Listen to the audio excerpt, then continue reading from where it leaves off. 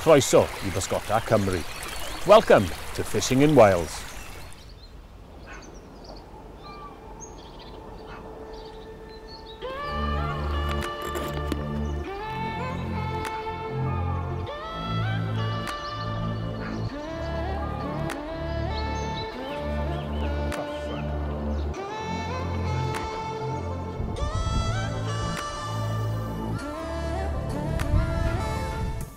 Now, I've been fortunate enough to fish this venue for a number of years, and I've done relatively well, to be honest. It's very rare that you come down and have a poor day.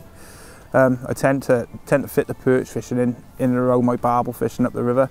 So when the conditions are not really ideal, say we've had a couple of frosts, the temperature's dropped, or we've had a cold influx of water into the river, then rather than going up and spending time or wasted hours trying to target something that's not going to necessarily feed in those conditions, I just alter my approach to suit the species and the time of year. So you'll find me down here the majority of the time in the winter, and I've been fortunate to, over the last couple of weeks, to have a couple of really good days taking fish to the 3 pound 4 ounces, which by national standards is not huge, but from my point of view, as a lovely fish. Like I said earlier, anything over 2 pound, I think in my eyes is a specimen perch. But I've had some really, really good days taking trios of 2 pounders and then topped off with a fish of 3 pound 4. But they are here, and that's one of the biggest obstacles you need to overcome, is actually finding the water that contains the size of fish that you want to target. So rather than going, I don't know, down a canal where it's got fish to 1 pound, you've heard of a couple of 2 pounders coming out, which might not necessarily be true. Just spend that extra bit of time actually finding a venue which contains the fish you're after, and that's half the battle. It makes no odds how good you are as an angler. If you're not fishing a venue which is actually contains the quarry that you're trying to catch and to target, you're not going to catch them. So the main thing to do is to make sure the water you're targeting actually holds the fish you're after.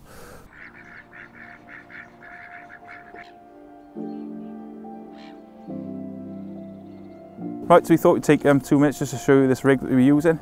It's super duper simple. All it consists of is a small 8 to 10 inch mono hook length attached to a swivel. Got a buffer bead to stop the lead passing, and a nice big ring on the lead. All that's for is to obviously help minimise the resistance and ensure the perch takes a bait confidently. We're using basically a scale down pike setup, so we're using butt indicators, little drop offs, so when a perch picks our bait up and moves away, the line comes out the clip and the line can pass freely, so the perch doesn't feel the resistance, and obviously you get a better uphold and more positive runs.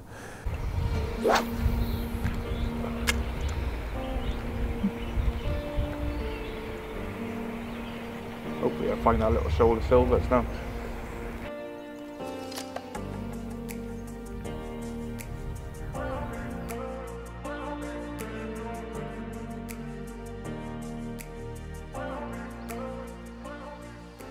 With regards to tackle, an appropriate tackle, I like to lean towards a specimen approach. So I'm using a rod between a pound test curve and a pound and a quarter. I've coupled that with some 8 pound mono on my reel. I'm just using a basic egg beater style reel. Nothing complicated, nice and simple. Same with the rigs. This style of fishing, nothing needs to be complicated. The more simple you can make it, the better your angling becomes, because you're not spending time messing around with overcomplicated rigs when in fact you don't really need them. So rather than that, you're just concentrating on locating a perch. Now, some of the best places to find them if you're fishing for them in the winter, you want to try and look for deep holes next to margins, or deep holes next to islands. Like where I'm fishing today, I've got a trio of islands in the middle of the lake, and I'm anchoring a bait just off the side of them in the deeper water. Other things to look for would be aerators, anything that offers a bit of shelter, because as soon as that sun comes up and it gets bright, the perch will literally go into the shade and try and get out of that bright sunlight. The joys with perch fishing is you can use a whole multitude of methods to target them, from fishing with lures, and you go into that, there's so many different disciplines of lure fishing you can do, and that's just the one style of fishing. You can fish like a match approach, which consists of using a pole, cupping in chopped worm and fishing worm on the hook. But yeah, there's absolutely loads and loads of options with regards to perch, so I think that's what makes them so popular, because it's not just one discipline you can target them with. You can use a whole variety of methods, and yeah, it keeps it interesting. So once you become not necessarily a master of one, you know, but you've become familiar with it, you can swap over and you can change to another style. So that makes them really interesting. Although you can use a multitude of tactics to target perch, one thing it's worth doing is just to check every venue you go to will have a specific set of rules that you need to adhere to. So obviously before you go about, I don't know, casting live baits or lures abound, just make sure that the rules state that you can actually do that, and just check and be mindful because every place is different. Now White Springs caters for everyone. You've got various pools around the complex. You've got a specimen lake, you've got the match lake, obviously you've got the pit which we're fishing today, and you've got the pleasure lake. Now all of these lakes contain specimen perch as well as specimens of other species, but obviously there's something here to cater for everyone. So you could come down, you can have a day on a perch, and if you've got your tackle with you and you're staying in a caravan at the top, you know, you can swap it over there and have a day on the carp as well. Whether you're happy sat in the seat box fishing a pole, or if you're sat behind a pair of bite lambs, there's something to offer everyone.